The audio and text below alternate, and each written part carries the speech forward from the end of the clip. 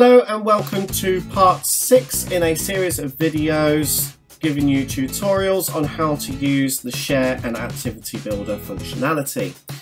In the previous video we looked at the checkbox exercise and how to use that with your learners, and now finally we're going to look at 2 different ways that you can use the drag and drop screens. So let's create a new screen and let's click on drag and drop. So the first way that the drag and drop can be used is to fill in gaps in sentences. So where it says click to enter text, I'm going to be entering my sentences. So just for example, Miles Davis used to play the something. And what I'm going to do is I'm going to leave a space there and then a full stop. He was very good at playing something music. Okay, so we've got 2 gaps there that we want to fill in. Okay, so the way to do this is by adding your answers into this box under here. So let's put one of the answers, which will be trumpet, and then let's add another answer, clicking on the blue plus sign, which will be for jazz. Now you'll notice as well by default when the drag and drop screen loads is that you also have one distractor. You can take out the distractors if you want, but they are there that you can use them as red herrings with the students. So I'm going to add a couple of distractors. One will be piano and the other distractor will be orchestral. Okay. So you'll notice now in this grey box here, only the 2 answers actually appear. So at this point in time, this is where the students would put those answers, but we don't want them to put them there. We want them to put them in the sentences. So what we're going to do is, let's take trumpet here. I'm going to hold down my mouse button. I'm going to drag it up into the area that I want. What I'm going to be doing is hovering the mouse arrow over the word before I want to put this word in. And notice that the word before it is now highlighted blue.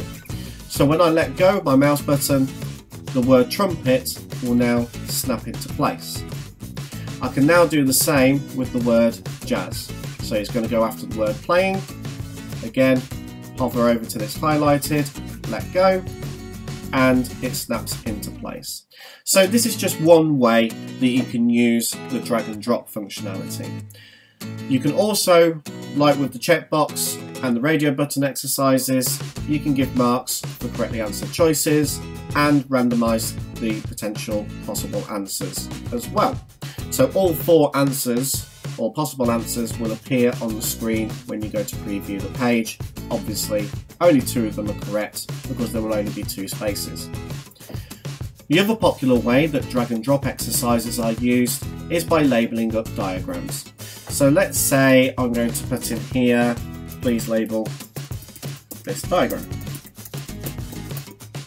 Still with that text box open, I'm going to click on picture. I'm going to find my image and it will now be inserted into this area here. So now when I click outside, it will fit nicely into the box. So this is where, again, I can now add where I want the answers to be. So let's say I've got my zebra, add another answer, which will be my elephant, and add the final answer, which will be my lion. I don't have to use distractors, so if I do want to get rid of them, I can click on the red cross here. And again, with these, it's just as simple as dragging and dropping these particular boxes into where the students should be answering the question. So let's leave those there like that. And let's again mark for each correctly answered choice.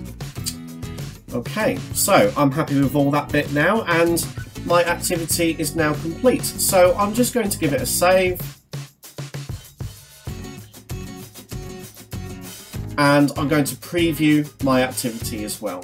So here is my information page, here is my free text page, the radio button exercise, the checkbox exercise, the first iteration of the drag and drop, so you can now see that the dotted boxes represent where these answers need to be dropped into place.